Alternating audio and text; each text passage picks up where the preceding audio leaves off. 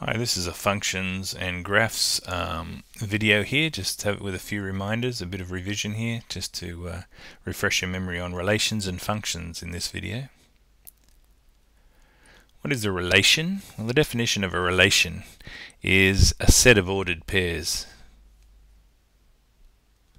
What's a function? A function is a relation or a set of ordered pairs where for every x value there's one and only one y value.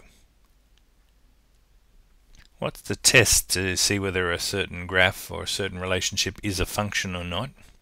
Well, there's a vertical line test to check whether a relation is a function. And if the vertical line that you can draw cuts a graph in only one spot anywhere along the graph is a function. So the vertical line test tells us whether it's a function or not. Is y equals x squared a function? Answer is yes. If you had a quick graph of y equals x squared, forgive my rough drawing here, y equals x squared is a parabola,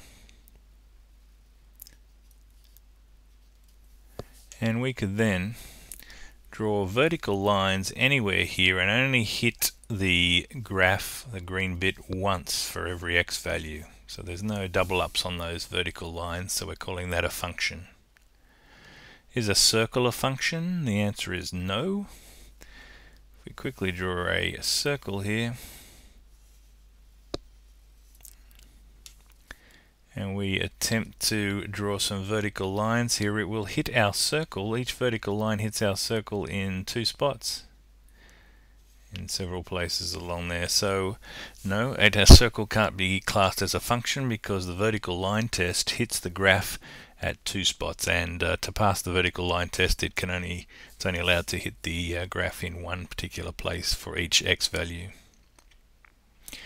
And that's a quick rundown of relations and functions with a few definitions there. Thanks for listening.